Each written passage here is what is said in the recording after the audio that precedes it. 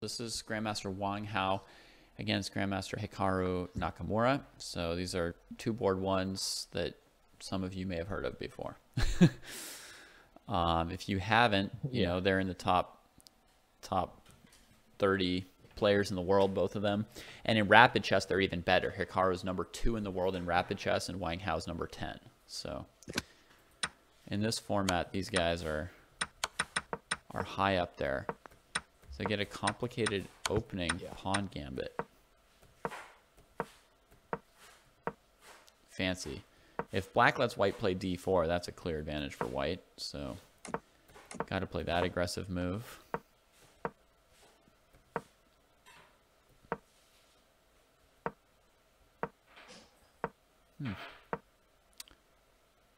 Ooh, fancy move from Wang Hao to relieve the pressure here.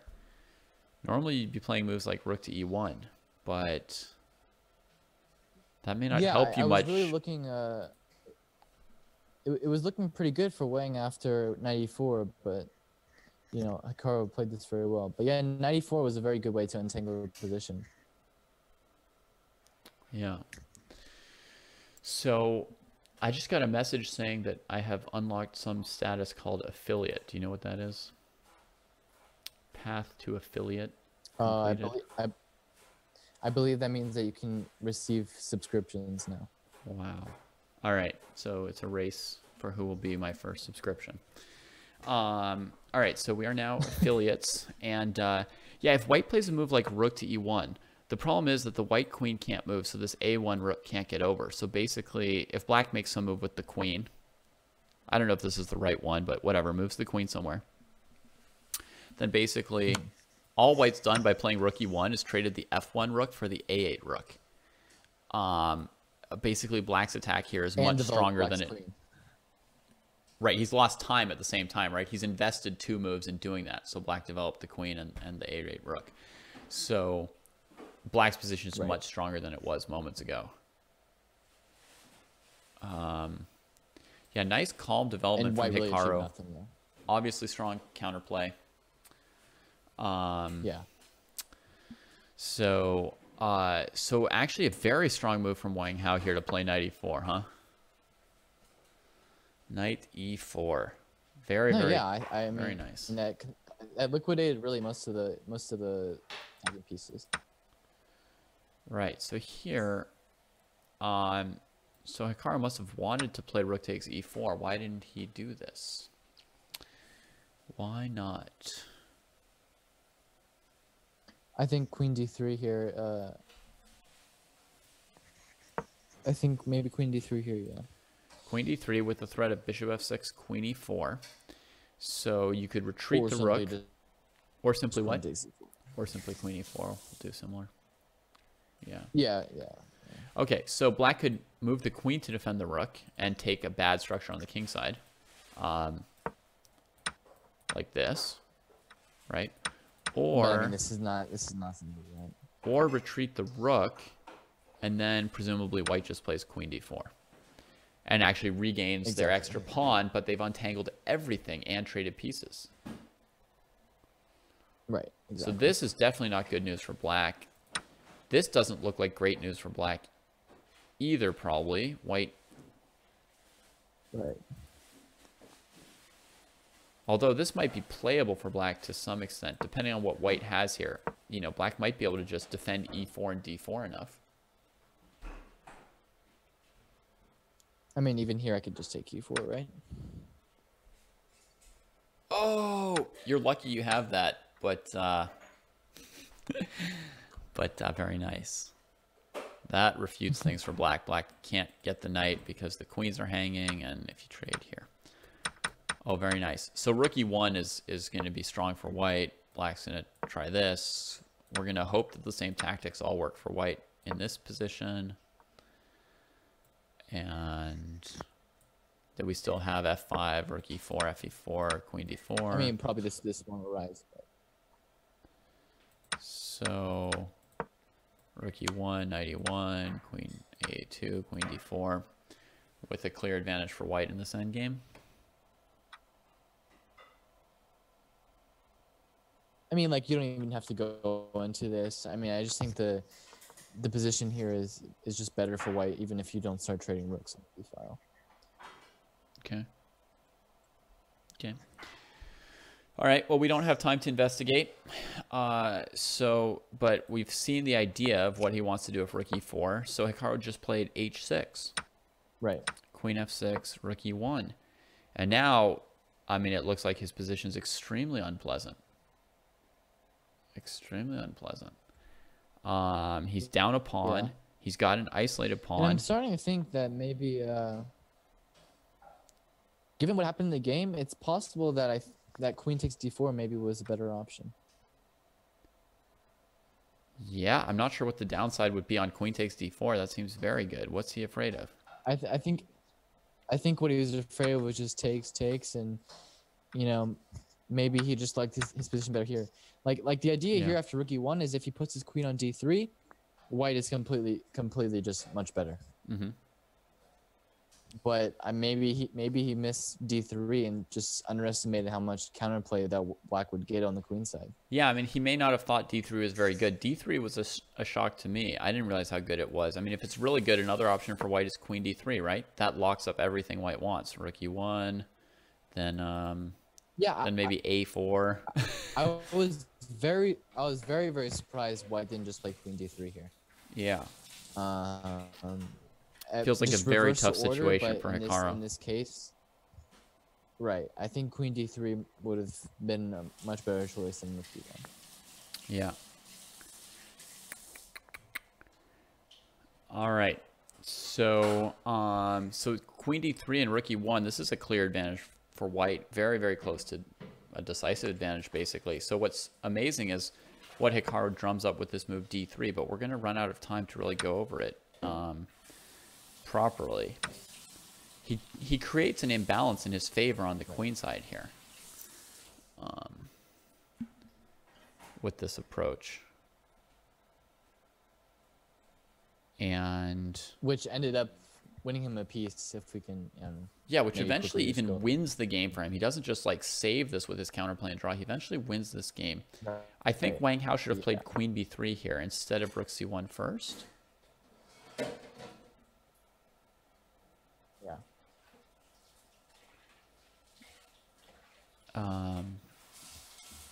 That's what I had expected at the time. If you chase the black queen away, then you're free to start expanding in the center. And now your center's pretty valuable. And if black trades, then this rook is well placed here, I think. Yeah, I think definitely Wang Hao, like, he had a couple of mishaps in this position. Mm-hmm. Maybe overestimated it a little bit. Yeah, if you're going for queen b3, then it makes sense to leave the rook on a1, I would think. So I think rook c1, maybe not the best. Rook c8. Now, maybe trading queens gives way too much counterplay, so maybe you should just play rook c2 now. Oh no, rook c2, there's bishop h2. That's why he couldn't. That's why he couldn't. Oh, that would be disastrous. Yeah, that would be disastrous. So yeah, so he goes queen b3, takes, but now this move bishop f4. This is very strong. I don't think that white has an advantage after this. I mean, I think if he does, it's very minimal. Yeah, but because basically black wins control of the c3 square, everybody, and all this simplification down a pawn. But often simplification, if you're the one who ends up with the open file for your rook, you can just like harvest some stuff and really get a lot out of it. So simplification can be actually quite good in a position where you're pressing an initiative sometimes. So after rook a1, I mean, and if you trade rooks, you still can't stop rook c3. So this is even worse for white because there's like no counterplay. You've wasted a tempo on that trade. Yeah. You don't have a rook guarding your back rank now. Things have already gotten out of hand here. So, so rook a1's correct, and then rook c3, and black's got this fantastic counterplay. He wins a pawn, and I guess we're going to have to get off Chess TV and let somebody else and let somebody else on. But maybe Josiah will get back on in 1 minute and finish looking at the last few moves of this on our channel. Okay. So okay. I mean, I don't think we have to. I think they just take over, don't they? Yeah, but I want to raid this fellow. You know, like what happens is the previous show raids the next show, etc. So. Oh, I see. So we're gonna raid them, give them an audience so people can see, you know, can get exposed to this other streamer, and then if that logs us off, we'll get back on in a second. I don't have to get off my channel, someone's saying, but if this raid logs me off, I will just restart our stream in a second. Okay. Yeah. You've got a big fan there, Josiah. Copper's been asking you for a date all night. All Interesting. Right. We're gonna raid. Don't raid if you continue streaming. And we're raiding them and us. I'm just gonna restart my stream after I raid. It's okay. I mean, that's fine, right? Yeah, that's fine. All right. So we've raided. I don't know if I'm still streaming to my channel or not, but we'll see. We'll figure this out in a second.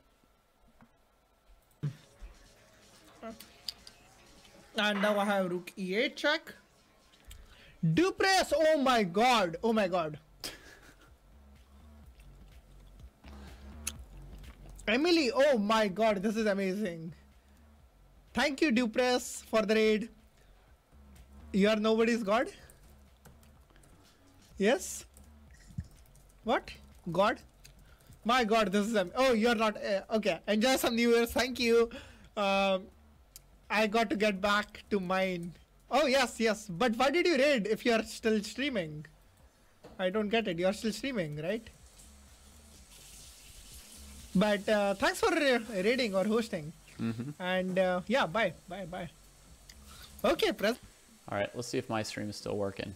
I'm under pressure. Now I'm under It's pressure. not. So I'm thinking bishop e5. Also, I'm going to finish all streams. Now I'm under pressure. So follow. No, so bishop. I'm under pressure. So follow. No, so bishop. Okay. I can still hear him. Follow. No, so bishop. Okay. I I can still don't hear know. him. But all right, let's finish this up with ourselves here. See what we can figure out after rook c3 how dire it is. Because Wang Hao managed to still be up. I mean, I don't think it's. You don't think it should be dire? I don't think it should be dire yet. Okay. You know, there has to be some way for White to collect his pieces and defend against that b pawn. Mm-hmm. Okay. So I think Wang Hao has a good start of it. Maybe you should leave the d pawn hanging. So he plays. Maybe he should. Yeah, maybe he should just play like rook a6, rook d3. Let that pawn go. If black takes on d3, can he play rook b1, or is that too much? No, rook b1's not good because of rook e4, and then rook to b4. Yeah, no, it's just not good. I mean, I feel like the way he played was fine. Okay. But just somewhere he went off. Like maybe here d5. d5. Oh, you're trying to get your knight to that side. Yeah, to get right. I'm trying to get my knight to d4. Clever. That makes some sense. All right, let's try that. Yeah. I mean, these rooks are really well placed, so it's going to be tough to fight this pawn here. It's a lot of counterplay. Right. And we've got back rank stuff to consider. But okay, let's try d5. So black's options are try and prevent knight d4, or attack e4. I don't feel like rook e8 is going to be a problem for white, though. So I mean, you just gave me d5 and put your rook back on d8. so maybe rook to d3 to keep the knight stuck. Yeah, possibly. Rook d3. And my options are now king f1 to e2 or rook to b1. I don't really like either one. All right, give me a better option, huh? I mean, I was looking at g3 somehow. If I can make G3? that work. But then they can just take and take Yeah, and take. Yeah, and then take f4 and then somehow get into a drawn pawn endgame. Okay, and then you want to play like d6 or something. Certainly. Or maybe not. Like maybe here, king g2, and my d is f3, and to cut this rook off. Oh, leave it stuck there, huh? Yeah. Okay. I mean, I think d6 actually is pretty strong. Like, king g2. Okay, king g2, d6. It does feel like white's got enough counterplay here, right? If we just play d6, though, that pawn is so strong, right? White can't be worse. Well, I mean, I don't know.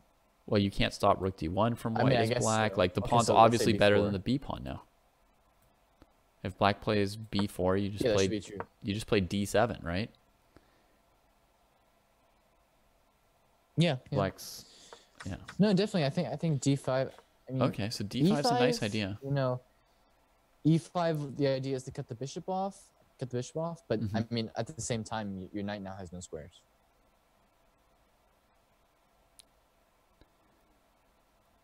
Yeah. Okay, so let's So, play I let's don't play know. d5 D5. and say black continues like in the game with b4. Like just trying to improve the strength of his b pawn instead of trying to cut us off. And now we go knight d4.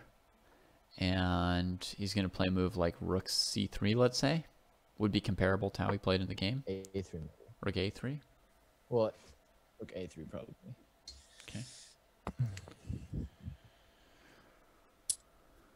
Okay, yeah, I like that move. That's better. And maybe problematic. Yeah, that's the strength and annoyance of this pawn. No, I rated to give that other guy viewers, you know. That was the deal, you know. We're supposed to support other people. We got the previous Chess TV streamer rating us, I think, and then we raid the next one. So, just sharing it around. But we're not quite done with this crazy endgame. Hikaru won 2 of these. He won 2 endgames down a pawn yesterday. It's kind of like madness. And then he won an opposite colored bishop ending with equal pawns. And then he won that. Yeah. Crazy. So the endgame skills were on full display. This rook a3 move is really annoying, Josiah. It's very complicated. Yeah, you're just gonna shove that pawn. I don't know.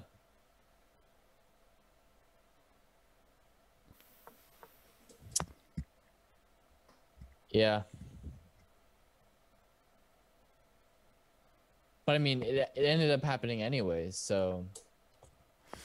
Yeah, well, don't give up on d5 so fast. d5, b4. I mean, maybe. So b4. Do we need to play d5 or e5? Don't we just need to get rid of the back rank? Play like king f1, king e2 instead of our pawns, maybe? Should we look at another idea?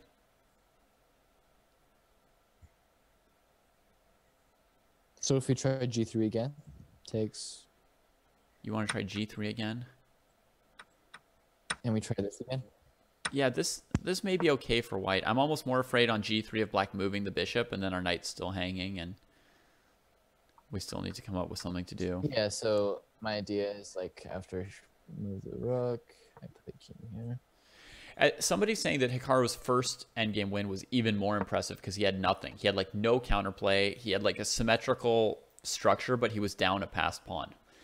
But what's more impressive is that about this game is against Wang Hao, who's like a world-class GM, whereas the other game was against a FIDE master. So there's sort of like, to do this against a lower rated player, someone's like, well, he's got 500 rating points on him, whatever that sort of translates into. But here, I mean, he's playing against a top player. Yeah. It's very magical. Right, right. Okay, so now you play King G2. So your King G2, maybe? Now your king's out of the way of these tactics. Let's play like rook to c3 for black. And rook maybe rook a3 again? Okay, you can if you want to. I think now I trade. Oh, I guess I don't have to either. That bishop doesn't have that many squares. Nice.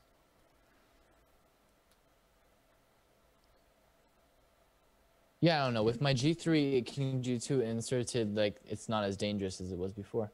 Yeah, it's those back rank tactics that are really killer, to be honest. Because, like, here, you know, whatever, black plays, plays some move with the bishop, and you play rook to b1, and it just... I don't get this feeling like the pawn's about to kill. I mean, it's counterplay for sure, Yeah, but we've got all kinds of resources. With that back rank, I was really feeling, you know, a little anguish. Yeah. Oh, yeah, yeah. But this seems reasonable. I don't know. Maybe he needed to try this d5 g3 idea. Because e5, if you play g3, it's really not as threatening.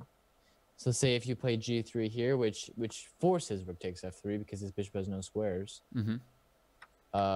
This pawn's not as far advanced. Yeah, and you don't have the pawn on e4 keeping the rook out of the game temporarily. So in moments, this rook becomes strong again. Exactly. I mean, I suppose you could try something like rook d6. Very weird, but the idea is just like trying to still keep that rook out of the way, and then on b3, rook b1. Yeah. I mean, this rook it's gonna eventually come around, right? It may, but we're gonna try and... We've made its path really slow, right? So... Oh, no, maybe you do get that, actually. Right? This king might be able to deal with some of this. Well, no, so rook f3? I'm gonna go to... okay. No, you get there in time. Yeah. I mean, black's not in any danger. Actually, you don't. Because you can always come back here. No. Come here. What did you find? Oh, okay, yeah. Okay, never mind.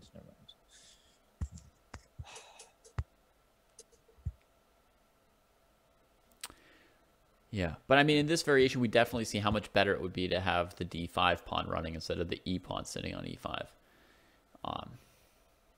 Yeah. But even here, it feels like d5, e4. So. This feels drawish even here, though. Yeah, I don't know. I mean, I think my move rook d6 is important, right? Ideas. This seems important. It's a rook d6 move. No, I think the rook d6 idea is very good. I mean, certainly, I think if you could trade off the bishop and the knight, it's better than what happens because somehow the bishops stay on the board for the rest of the game. Right? Maybe b3, rook b1. Now you want to get the rook out. Like maybe that's what you need to prioritize. Because now once the king comes here, you tie him to the second rank. So if he comes to defend against the b pawn, you lose both your kingside pawns. And if he stays here, then black eventually threatens. So what if when you come rook f3, then? So what if you come rook f3 and then? Yeah, go for it. So rook c6. Rook you're gonna say? Maybe I cut it. I don't know. Yeah. Yeah, possibly. Logical. b2. And then here. Rook c2 draw. Yeah. Oh, I might be winning here actually. You're not gonna win. I can just play rook d3 for black. Oh, true. There are no longer any scenarios where white wins. The material's equal, and yeah. But we're holding. Okay, but we're holding. Yes.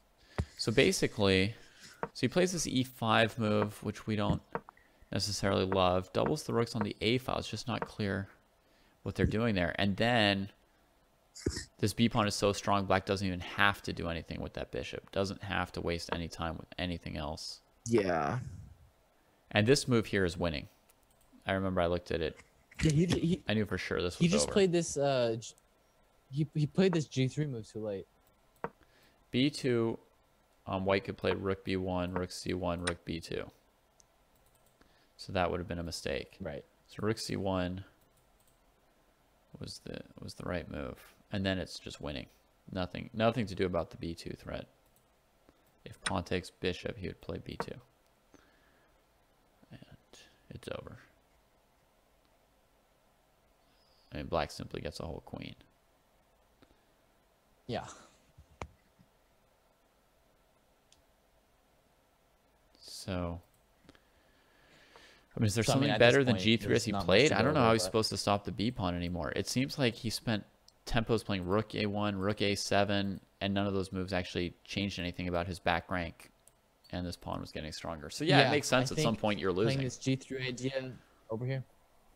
Yeah, I think g3 here, right? Yeah, So, like we said, here maybe g3 instead of rook ea1 right here. yeah, yeah, yeah. That should still be a game. I mean, the problem is rook ea1 and rook a7 end up being two lost moves, right? That could have been g3, king g2. It could have been king f1, king e2. It could have been, I don't know, d5, d6 even probably would have been better. Yeah. Because there's probably scenarios where, you know, you can play d7 and black can't do the tactic they want. Okay, well, I think we managed to figure it out, huh? Yeah, I think That's pretty we did manage satisfying. to That do was a that. tricky endgame.